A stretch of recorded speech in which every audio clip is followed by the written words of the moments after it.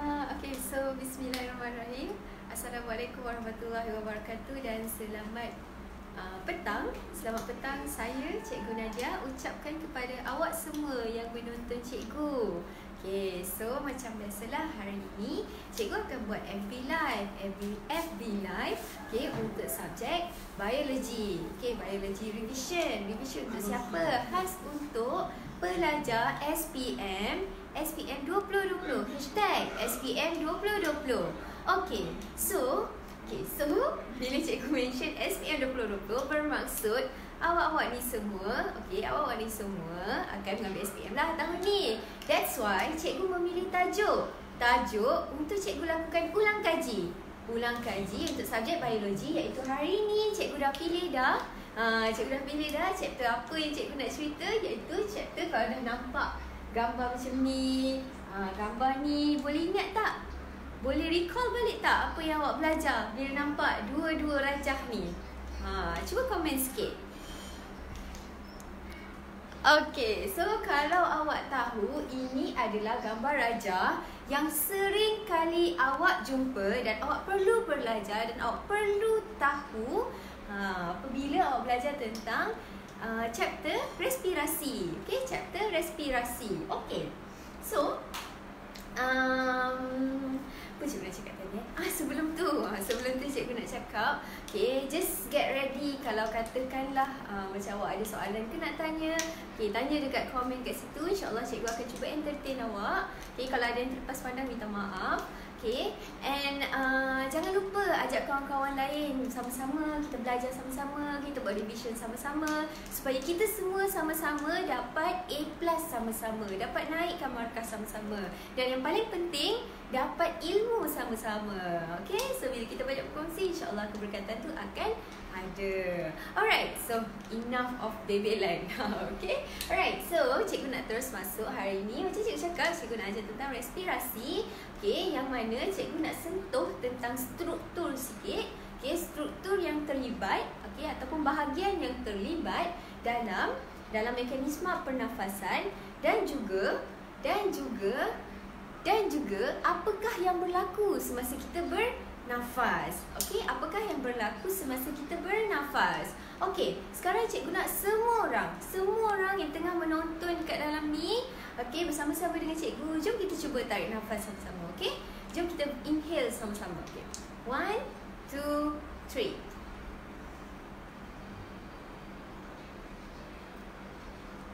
Okey, kita cuba sekali lagi. 1, 2, 3. Okey, untuk kali yang ketiga ni cikgu nak awak cuba perhatikan apakah yang berlaku semasa awak bernafas. Okey? 1, 2, 3.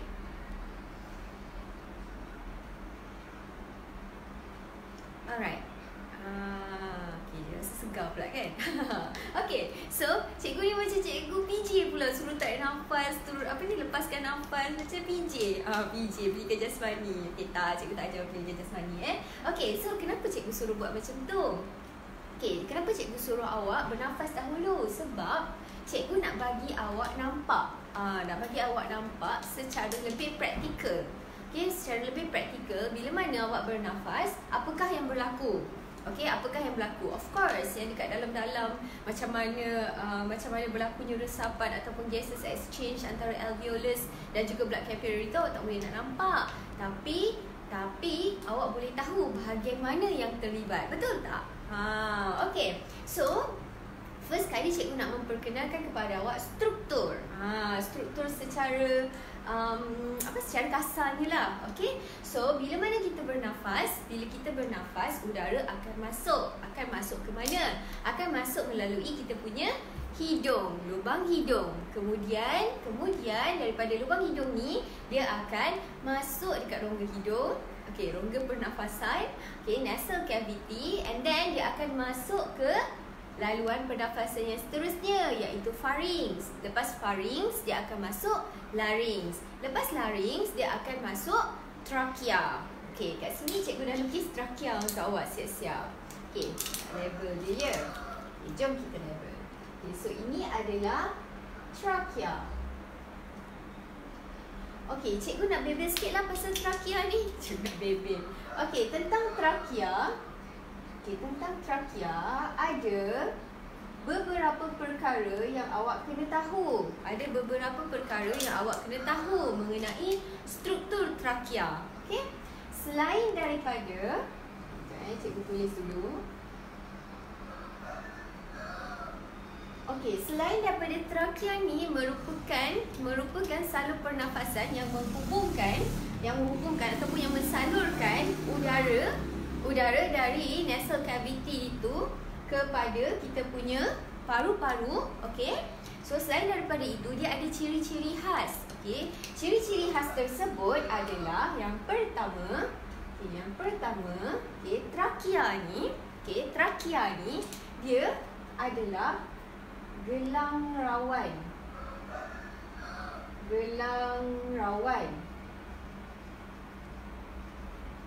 berbentuk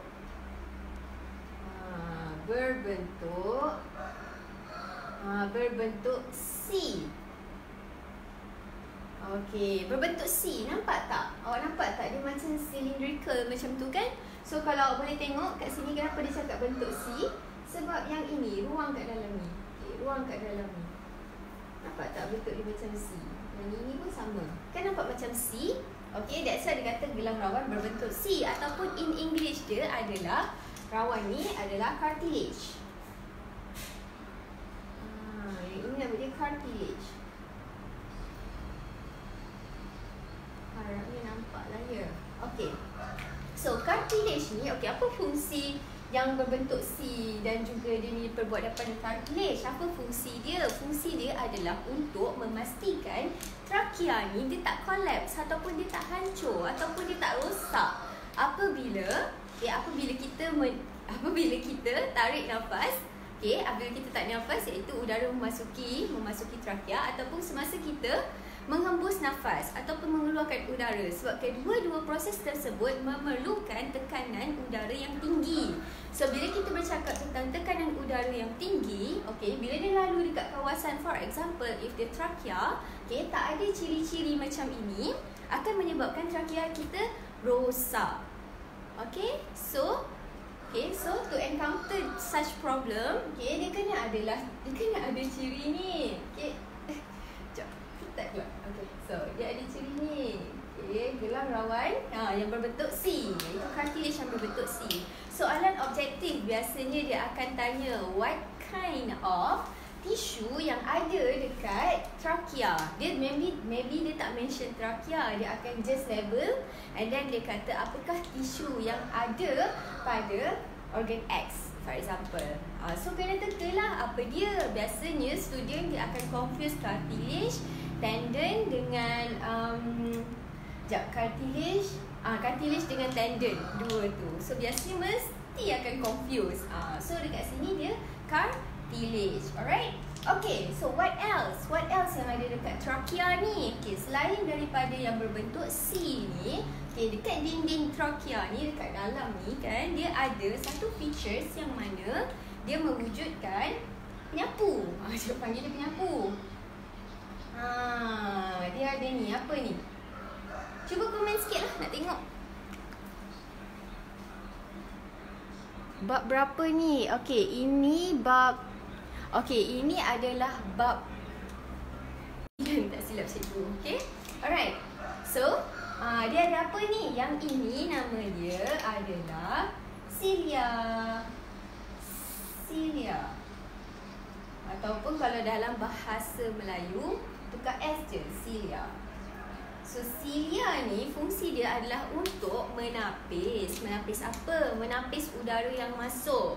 Okey, so penapis ni dia bukan sahaja ada dekat trachea ni, dia juga ada dekat kita punya rongga hidung, yang mana bulu-bulu hidung tu dia akan menapis udara yang masuk. So bukan setakat kat situ je kita nak tapis udara yang masuk. Dekat kita punya trachea pun kita akan make sure udara yang masuk tu adalah udara yang bersih. Kita nak remove those dust particles supaya dia tak masuk dekat kita punya lung. Okay? Alright? Okay, so selain daripada kedua ini, kalau ada lagi awak rasa macam cikgu tinggal, cuba komen dekat situ. As for now, akan continue. Okay? Alright, so lepas kita dah jumpa trakea ni, then yang ni yang nampak macam spider ni. Ni apa ni? Mesti ni cikgu bagi tahu je. Alright.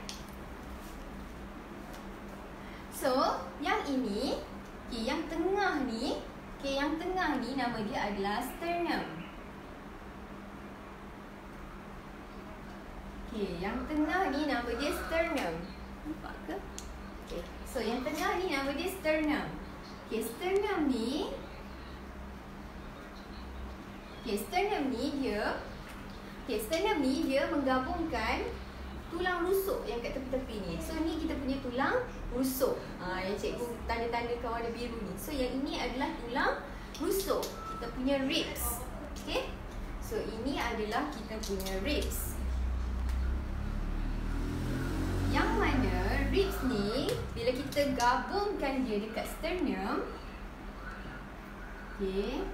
bila ribs ni kita gabungkan dia dekat sternum, apa yang berlaku ialah ia akan membentuk tulang rusuk. So keseluruhan ni, yang ni tulang-tulang ni nama dia adalah tulang rusuk ataupun rib cage. Mana cikgu nak tulis ya? So rib cage ataupun tulang rusuk dalam bahasa Melayu. Tulang rusuk.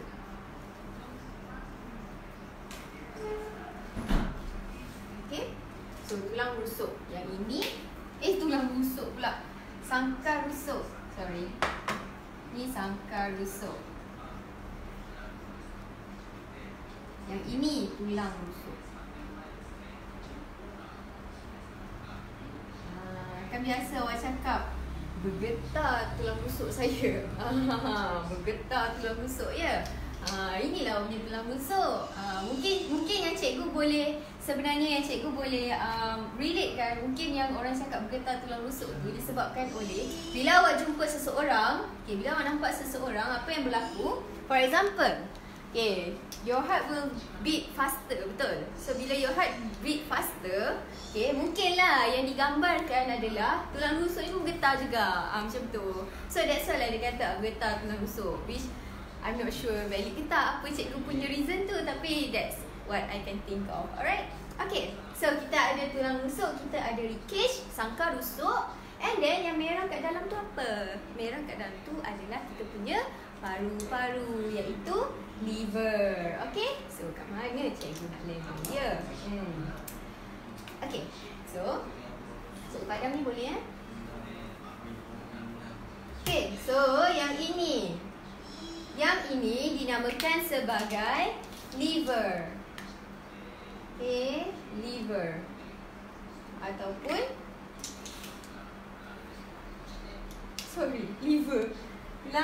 Astagfirullahalazim. Itulah cikgu dapat gangguan luar. So cikgu agak terganggu sikit. So lung, kita punya lung iaitu paru. Paru.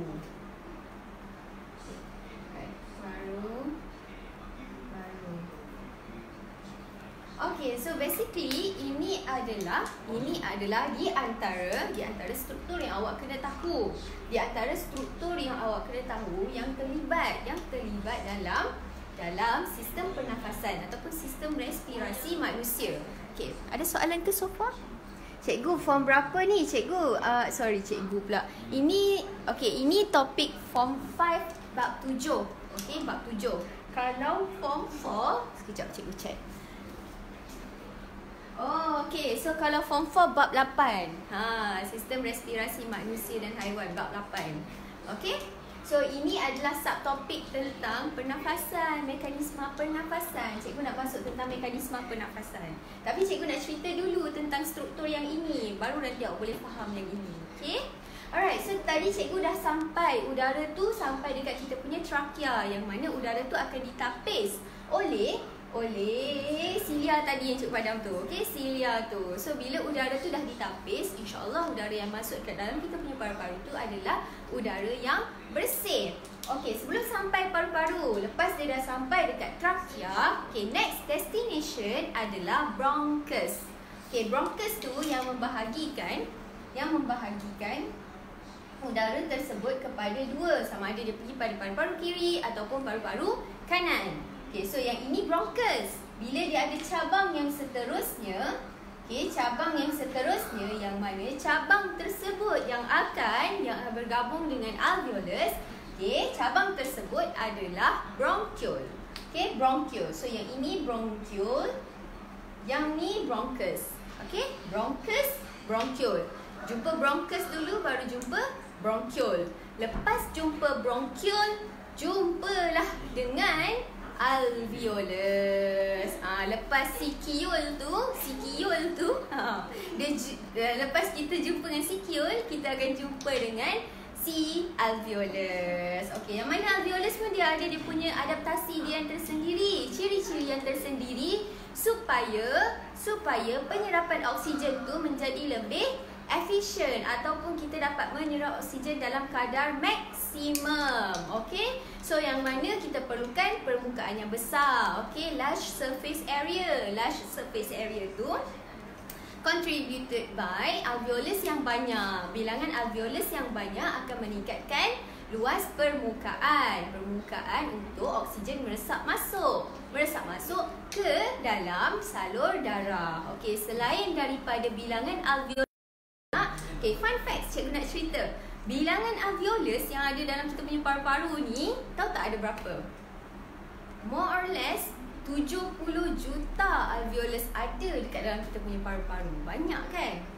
So 70 juta tu, okay, 70 juta tu, okay, bayangkan 70 juta tu macam mana, cikgu tak payah bayang macam mana lah, tapi banyaknya kan? Banyaknya dia ada dekat dalam kita punya paru-paru. Alright. Okay, so itu satu. Yang kedua, kita ada jaringan kapilari darah yang banyak. Okay, a dense network of blood capillaries. Yang mana bila blood capillary ni pun banyak, so kalau katakanlah blood capillary tu 10, okay, kita punya alveolus tu 80. So macam dia tak kenalah. Dia punya ratio tak kenalah. That's why kita bila alveolus dah banyak, of course kita perlukan blood capillary yang banyak juga. Supaya oksigen yang dah sampai ke alveolus tu boleh masuk terus ke dalam blood capillary. Okay, so itu dua, dah cover dua. Ada lagi dua. Dua tersebut bergantung kepada dinding alveolus itu sendiri. Okay, so dinding alveolus tu, okay, yang pertama dia mestilah nipis. Dia nipis yang macam mana? Nipis setebal 1 cell thick. Satu sel sahaja. Berketebalan 1 sel sahaja bagi memudahkan proses resapan oksigen masuk ke dalam salur darah. Okey, itu yang pertama. Yang kedua, kita ada permukaan alveolus yang lembab. Bila dia lembab, okey, bila kawasan tu lembab, mudah untuk oksigen tu larut dekat kawasan yang lembab tu dan kemudiannya dia akan masuk ke dalam salur darah. Okey, boleh. So habis 4 ciri yang boleh meningkatkan kadar resapan oksigen masuk ke dalam salur darah. Dah cover 4. Senang je kan? Okey. So yang seterusnya, mekanisma pernafasan. Okey, so mekanisma pernafasan. Okey. Tadi kita dah cerita macam mana oksigen boleh masuk ke dalam salur darah. Oksigen kat dalam alveolus tu kan, ataupun air sacs ataupun kantung udara. Alveolus tu lah nama dia. Okey, nama dia adalah alveolus. Okey, so dia adalah kantung udara. Okey. So tapi macam mana udara boleh masuk dalam badan? Macam mana dia boleh masuk, macam mana dia boleh keluar? Apakah yang berlaku? Tu yang tadi cikgu suruh awak tarik nafas tu. Okey, sebelum tu ada soalan?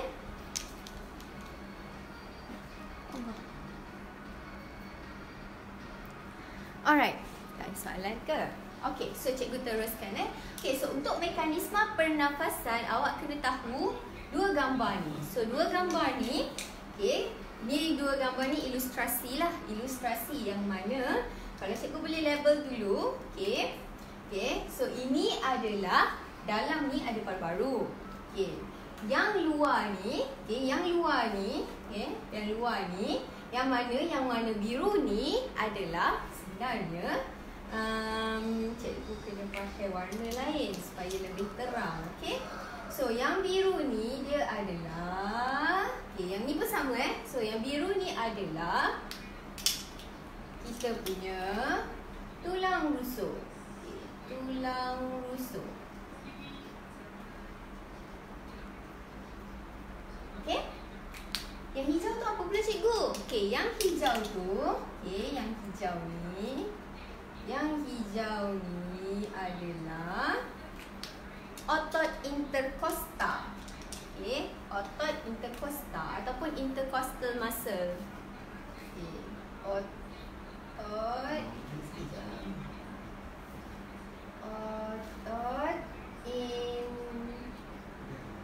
interkosta.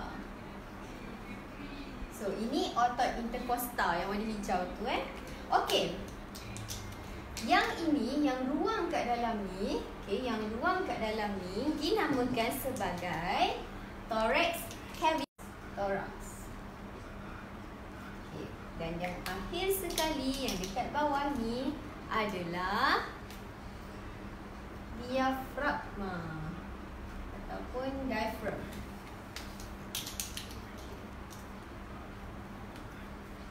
Diafragma.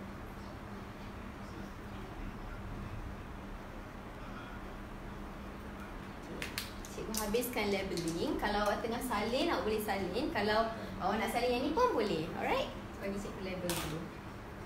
Okay, so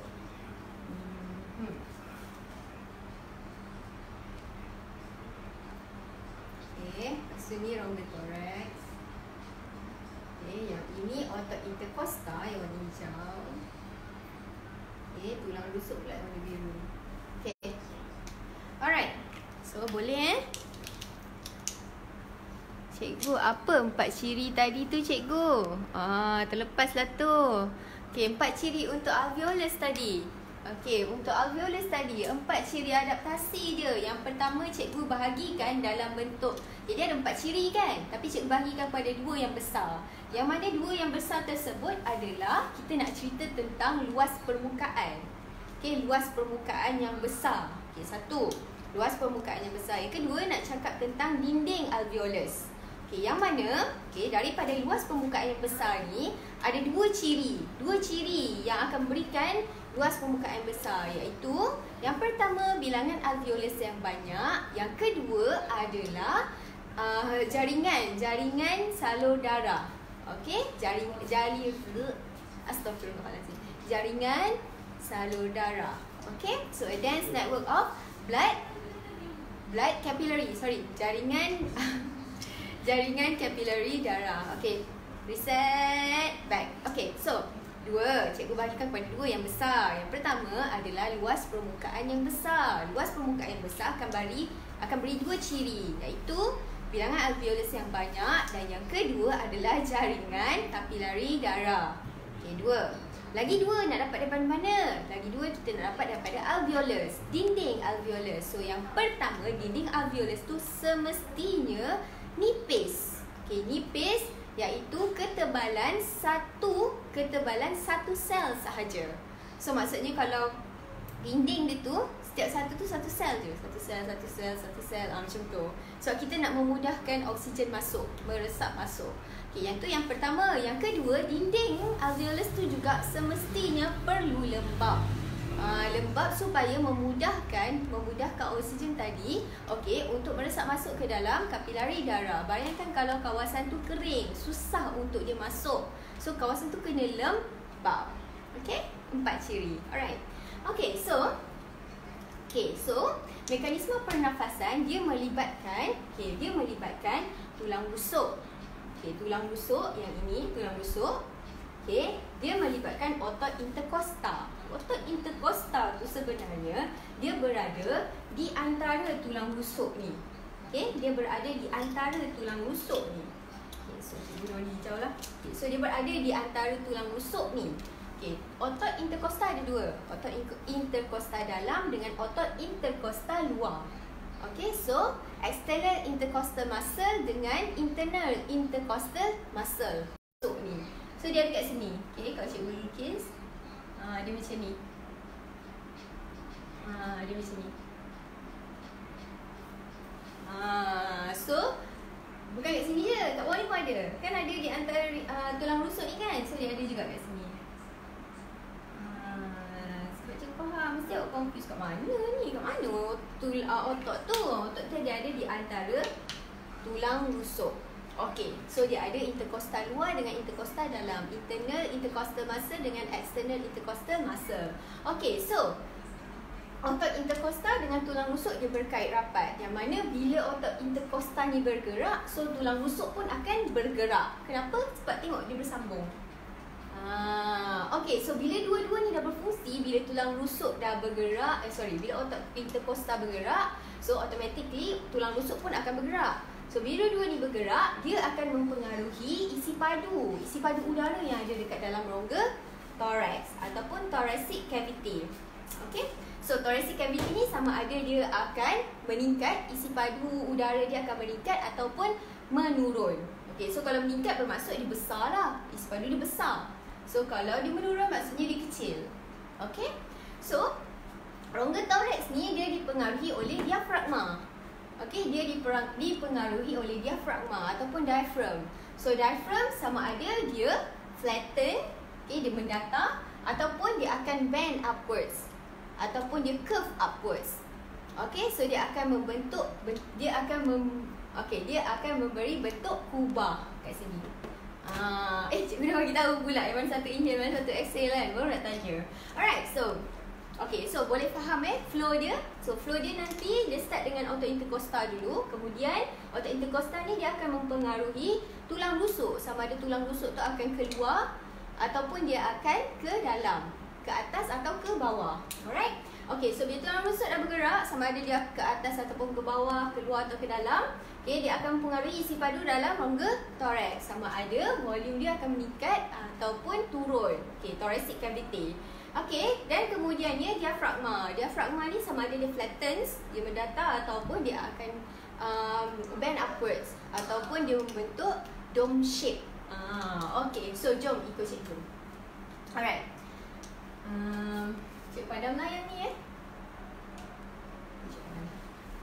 Kalau katakanlah awak termiss apa-apa, boleh je nanti awak play balik video ni, sebab video ni akan di-save. So bila-bila awak rasa nak refer balik ke, awak kena tengoklah. Cuma kena rajin sikit scroll down ya. Okay. Dah makan tengah hari ke awak semua ni? Dah makan tengah hari dah? Dah makan tengah hari ke puasa hari ni? Makan push up kan?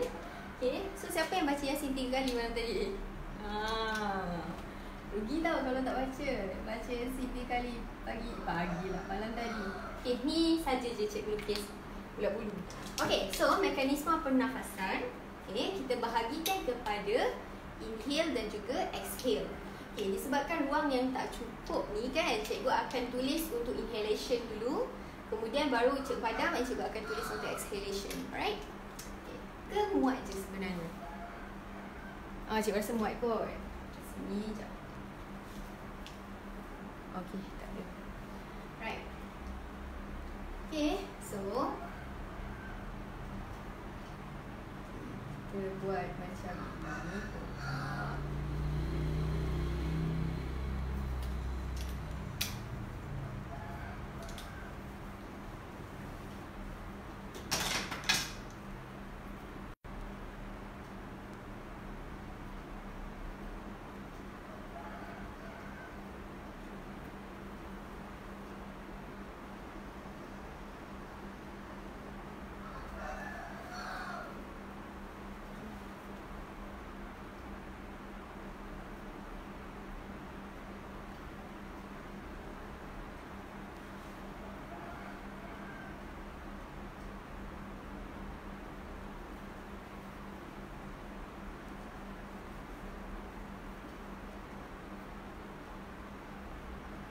Gigil tangan.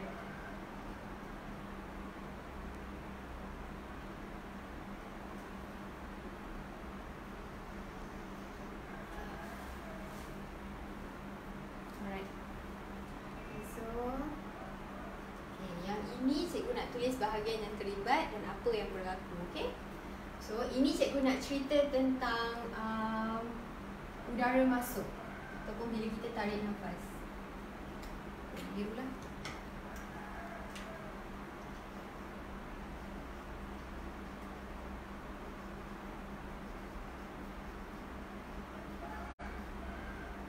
Ataupun dia inhalation.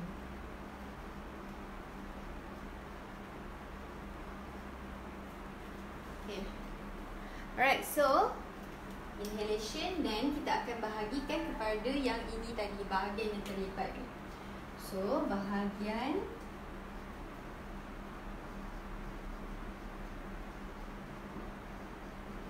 kemudian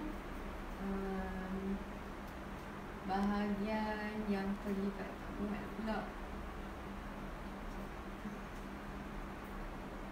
So ini bahagian yang terlibat.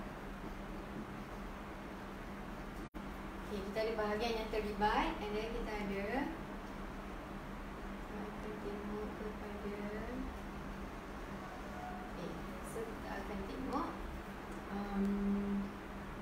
movement ataupun pergerakan yang berlaku. Okay. Okay, so bahagian yang terlibat dan juga pergerakan. Alright, kita start dulu dengan apabila berlakunya inhalation ataupun kita menarik nafas. Bila kita tarik nafas, okay, udara masuk dekat kita punya trakea. Tapi kan cikgu cakap tadi, macam mana dia boleh masuk? Ini semua berkaitan dengan air pressure, tekanan udara. Okay, udara apabila udara yang bertekanan, kawasan tu contoh, kawasan tu dia bertekanan tinggi, okay, semestinya dia akan flow kepada tempat yang bertekanan rendah. Okay, so tekanan udara, okay, tekanan udara dari tempat yang tinggi dia akan pergi kepada tempat yang rendah. Okey, manakala kalau tempat tu dah rendah, okey, dah rendah, maksudnya kalau macam tempat tu rendah pula. Okey, tekanan udara tu rendah, dia ada a few aspek yang menyebabkan tekanan udara kat situ rendah. Salah satunya adalah okey, mungkin kawasan tu besar ataupun dia mempunyai ruang yang besar. Okey, so bila ruang kat situ besar, apa yang berlaku ialah tekanan udara kat situ akan jadi rendah. Kenapa? Sebab partikel-partikel udara tu bebas untuk bergerak ke mana-mana sahaja. So dia punya tekanan tu rendah. Berbanding kalau cikgu boleh buat cikgu boleh tunjuk sikit dalam bentuk macam ni kan. Contoh macam ini adalah satu kotak. Dekat dalam kotak ni, okey, air particles dia ada 1, 2. Okey. So bila dia flow, bila dia bergerak, dia gerak sini, lepas tu dia boleh je pantau kat sini, tak payah nak langgar-langgar pun. So dia punya pergerakan dia tu bebas sikit. Tapi compare kepada yang lagi satu ni, kalau dia punya luas ni katakanlah sama, tapi kat sini banyak. Sempit kan? Macam shopping mall. Awak duduk kat dalam shopping mall kan ramai orang. Lepas tu kena sesat-sesat, lepas tu kena tolak-tolak. Lepas tu kita pun jadi stres. Bertekanan tinggi. Okay, so macam tu lah. Itu bayangan cikgu lah. Tak tahu dapat bayangan yang sama ke tak. So bila dia tolak, dia ke sana ke sini, tekanan dia tinggi. So yang ini pressure tinggi, yang ini pressure rendah. Okay? So kalau katakanlah cikgu besarkan kawasan ni. Cikgu besarkan kawasan ni besar kawasan ni, maka dia punya tekanan ni akan jadi bertambah rendah. Okey, kalau katakanlah saiz dia sama je. Yang ni saiz dia macam ni, okey, dengan ada 2 partikel udara. Kalau yang ini, okey, dia ada 1, 2, 3, 4, 5. Cikgu pindahkan kat intercostal. Kat sini cikgu tulis English So intercostal muscle. Intercostal muscle. So intercostal muscle. Okay, so tadi kan cikgu cakap intercostal muscle dia ada 2. Satu internal, satu lagi external. Okay, cikgu tulis external dulu. So external,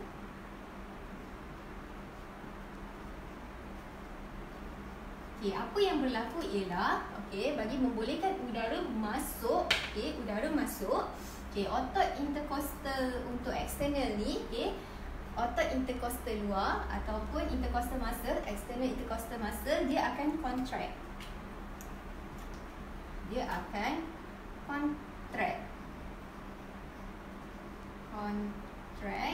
Okey, ataupun dalam bahasa Melayu dia adalah dia akan merah lah.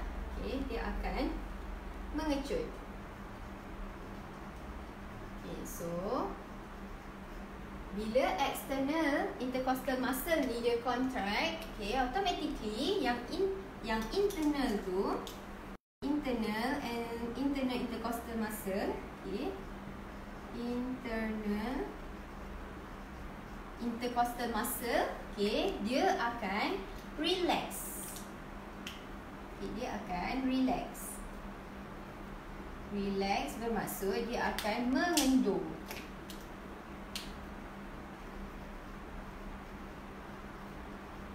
Okey,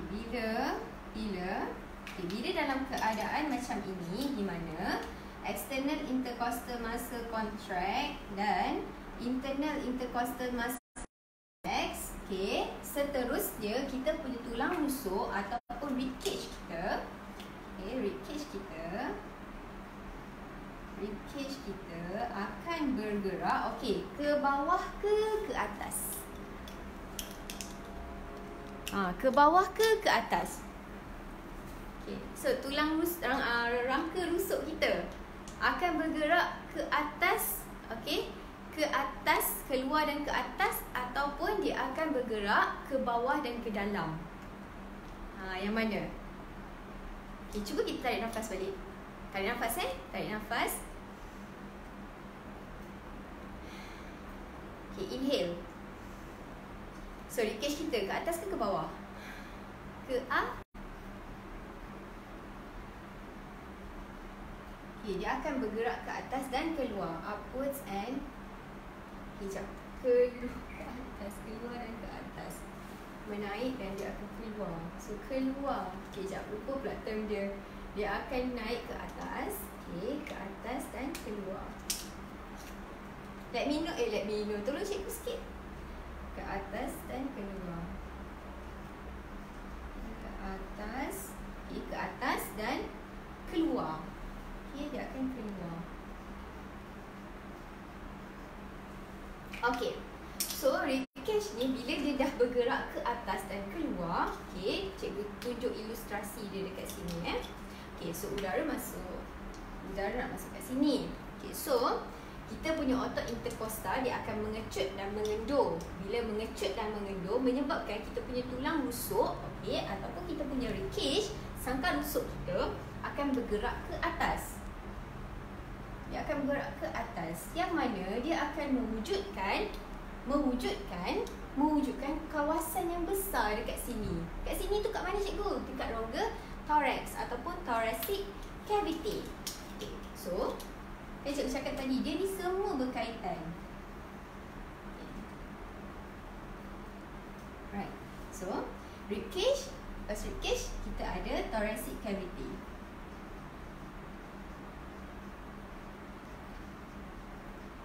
So, what happened to the thoracic cavity ataupun rongga thorax dia? Okay. Dia punya the volume.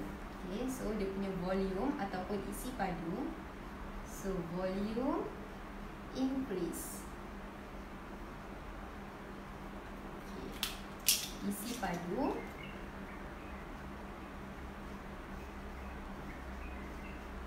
meningkat.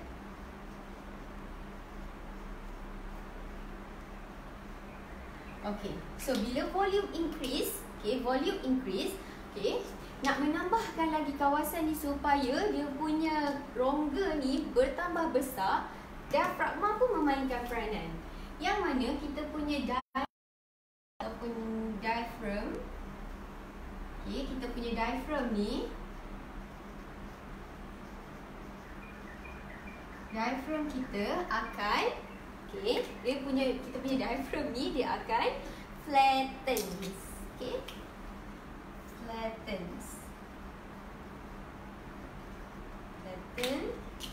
which means dia akan mendatar. Okey, so berdasarkan keempat-empat ni, okey, keempat-empat ni, intercostal muscle, rib cage, thoracic cavity, diaphragm. Okay, so dia akan mewujudkan satu kawasan yang luas.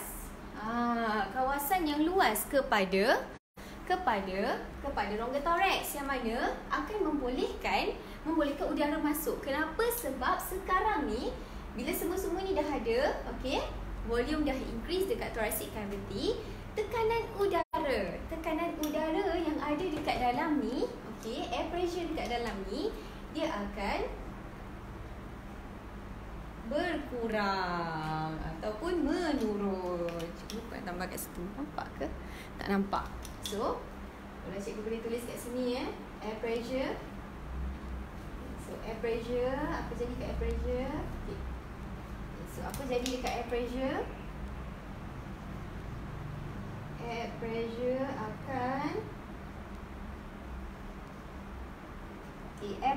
akan menurun. Okay, so bila air pressure dah menurun, automatically udara boleh masuk sebab tekanan kat luar akan jadi tinggi. Okay, dia bukan, kalau kawasan tu, kalau awak belajar, darjah 6 dah belajar dah. So, macam mana berlakunya perbezaan tekanan udara tu? Contoh macam kalau dekat dalam ni, tekanan udara dia tinggi, dekat luar akan automatik jadi tekanan udara yang rendah. So, udara akan keluar, akan pergi ke kawasan yang rendah. Kalau macam yang ini, sekarang ni kita dah sediakan rongga thorax ataupun thoracic cavity ni dalam keadaan pressure yang rendah. So bolehlah tekanan udara yang tinggi tu masuk ke dalam. Okay, boleh Alright, so nak salin ke?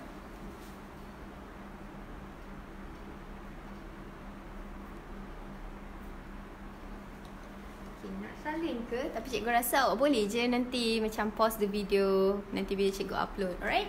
Okay, so next. Okay, cikgu padam cikgu padam yang ni izinkan cikgu. Right? Okay, cikgu padam yang ini.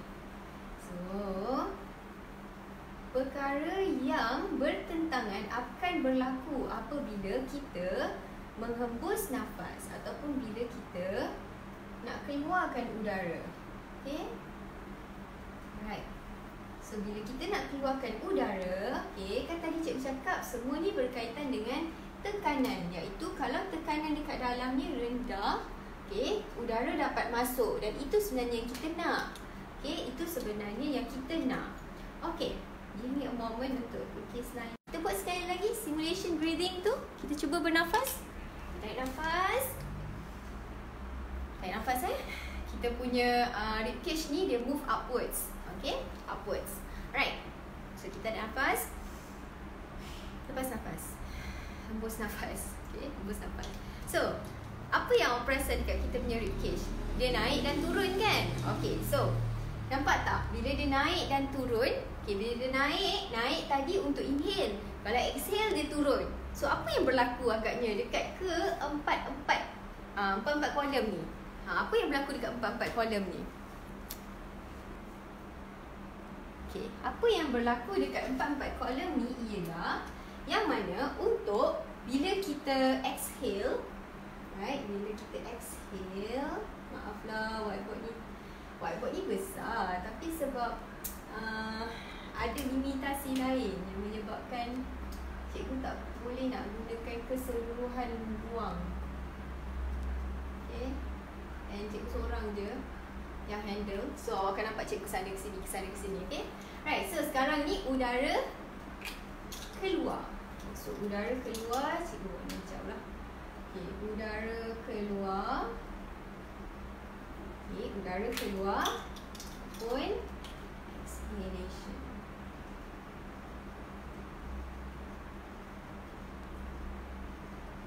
Okay, so what happened? Okay, so apa yang berlaku dekat kita punya intercostal muscle tadi? Kalau bila kita tarik nafas, okay, external ni dia akan contract. Okay, bila kita lepaskan nafas, menghembus nafas, okay, apa yang berlaku ialah kita punya external ni pula yang akan relax. Okay, so kita punya external akan Relax. Relax bermaksud dia akan mengendur.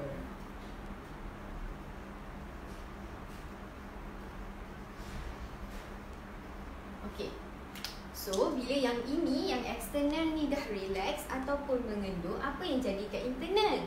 Okey, internal pula yang akan contract. Contract. Okey. Ataupun dia akan mengecut.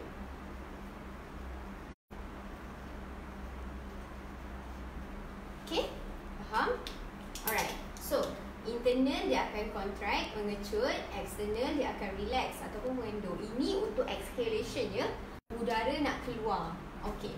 So, sekarang ni bila intercostal muscle kita dah melakukan perubahan, yang mana external akan relax, internal akan contract, rib cage kita, kalau tadi rib cage tu dia upwards, ke atas.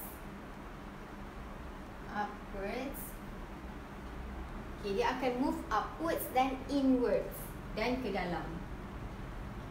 Upwards and inwards.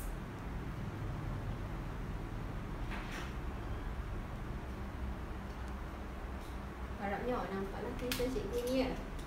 Dia akan bergerak. Okay. Astagfirullahaladzim. Dia akan move inwards saja. Okay, sekejap. Dia akan move downwards.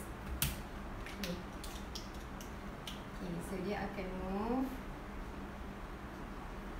Okay, kalau tadi tarik nafas dia ke atas. Okay, sekarang ni bila kita nak lepaskan nafas, hembuskan nafas, okay, rib cage kita akan ke bawah. So, akan move downwards. Downwards dan inwards ke dalam. Dan nak tengok tu. Cikgu, astagfirullahalazim. And inwards. Okay. So, dia akan bergerak ke dalam dan dia akan bergerak ke dalam dan ke bawah. So, bila rib cage kita ni dah bergerak ke dalam dan ke bawah, apa yang jadi kat thoracic cavity? Volume dia akan decrease. So, volume akan decrease. So, volume decrease, iaitu isi padu kita akan menurun. Okay, isi padu apa? Isi padu rongga thorax. Okay, isi padu.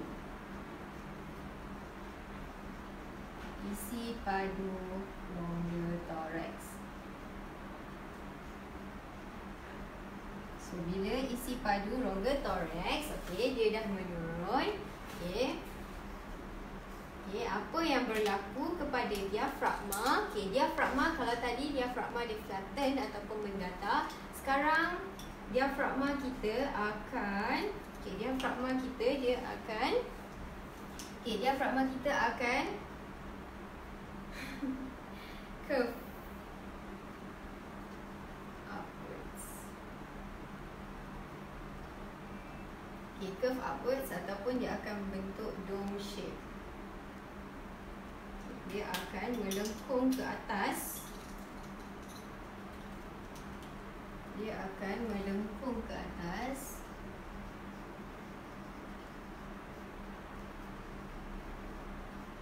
Ke atas.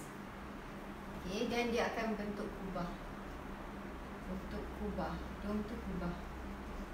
Okay, so sekarang ni cikgu boleh gambarkan Okay, gambar kita punya thoracic cavity tu tadi macam ni kan, flatten. Okay, flatten. Bila dia flatten, udara dapat masuk. Betul. Volume dia pun tinggi. Tapi sekarang ni kita nak keluarkan. Kita nak paksa udara tu keluar. So, sekarang ni kita kena kecilkan tempat ni. So, tadi kan awak dah nampak intercostal muscle tadi macam mana dia relax, contract semua ni. Okay. Kita punya rib cage tu dia akan ke bawah. So, bila ke bawah, dia akan kecilkan tempat ni. So, bila kecilkan tempat ni, okay, dia dah tertolak ke dalam kan. Okay, apa yang berlaku? Diafragma ni pula dia akan naik ke atas. So sekarang ni pressure kat dalam ni dia akan meningkat. Okay, macam kat situ. So pressure dia, okay, pandai Nazihah Rahman. Okay, so pressure dia, okay, pressure dia akan meningkat. Yang mana bila pressure meningkat, udara akan dipaksa keluar. So this is what we call as exhalation process. Proses hembusan nafas. Exhalation. Okay, exhalation. Okay, pressure tinggi. Okay, pressure tinggi, so udara dapat keluar. Okay, so udara akan keluar. Okay, yang ini tadi dia akan ke dalam. Okay, dia akan ditolak ke dalam. Bersilang-silang dia tolak ke dalam. Alright? Okay, so bagi cikgu, tips untuk mengingat adalah dengan cara awak ingat proses dia satu per satu. Okay, bila mana, kan tadi cikgu cerita pun, bila cikgu cerita tentang udara tadi dah masuk daripada rongga hidung. Bila rongga hidung dia masuk dekat larynx. Lepas dia masuk pharynx, dia masuk larynx. Lepas larynx, dia pergi trakea. Okay, lepas dia jumpa trakea, dia nak pergi kepada bronchus dan juga bronchiole. Okay, so sekarang ni udara ni nak masuk dekat trakea, dia nak masuk dekat dalam kawasan paru-paru. Okay, so macam mana udara tu dibenarkan untuk masuk dalam paru-paru? Of course, kena ada ciri-ciri yang membolehkan udara tu masuk. Yang mana cikgu kaitkan dengan tekanan. So sekarang ni tekanan kat dalam ni kena rendah supaya udara dapat masuk. Udara dapat masuk. Okey, macam mana nak rendahkan tekanan udara dekat dalam ni? Macam mana kita nak rendahkan tekanan? Yang pertama, intercostal ni dulu. Kita kena gerakkan ribcage kita ni dulu. So nak gerakkan ribcage, kita kena gerakkan kita punya intercostal muscle. Yang mana kalau inhalation, okey, external akan contract, dia akan mengecut. Okey, internal yang akan relax. Okey, bila external dah contract, yang internal dah relax, barulah ribcage kita akan move upwards. Okey, bila dia dah move upwards, okey, dia dah bergerak ke atas. Okey, ke atas dan keluar. Okey, outwards and kan, kita kena kecilkan kawasan thorax ni ataupun rongga thorax ni supaya udara dapat dibawa keluar. Macam mana? Sama je step dia. Kita kena cerita tentang intercostal muscle dahulu. Otot intercostal. So otot intercostal luar, dia terbalik. Dia terbalik inhale tadi. So sekarang cikgu dah tulis note siap-siap untuk exhalation. Okay, external intercostal muscle dia akan relax, mengendor. Internal intercostal muscle dia akan contract, mengecut. Yang mana bila external dengan internal ni, okay, kalau external dah relax, internal dah contract, ribcage kita dia akan bergerak downwards and inwards. Dia akan bergerak ke dalam dan ke bawah. So dia akan gerak ke dalam dan ke bawah. So dia akan mengecilkan kawasan ini. Kawasan ni apa nama dia? Kawasan ni nama dia thoracic cavity, rongga thorax. Yang mana bila kawasan dah kecil, rongga thorax dah kecil, bermaksud volume dia decrease. Isi padu rongga thorax menurun. Okay, so bila isi padu rongga thorax menurun, apa pula jadikan diafragma ataupun diaphragm? Diaphragm dia akan curve. Dia akan curve upwards. Okay, so bila curve upwards, so kawasan ni dah kecil. Okay, kawasan ni dah kecil. Okay, apa yang berlaku? Tekanan udara akan jadi tinggi. So, membolehkan udara yang dekat dalam ni ditolak keluar. Dan kita pun melakukan proses exhalation. Okay, so cikgu harap dengan apa yang cikgu share hari ni, sedikit sebanyak dapat recall balik dengan awak ataupun awak dapat buat revision sama-sama dengan cikgu. So, cikgu harap sangat yang semua ni akan membantu awak, insya-Allah, dan semoga ilmu ni semua bermanfaat. Dengan itu, cikgu rasa itu sahaja untuk hari ini. Okay, so komenlah kat situ kalau ada next topik yang nak cikgu discuss sama-sama dengan awak, nak buat revision sama-sama kan.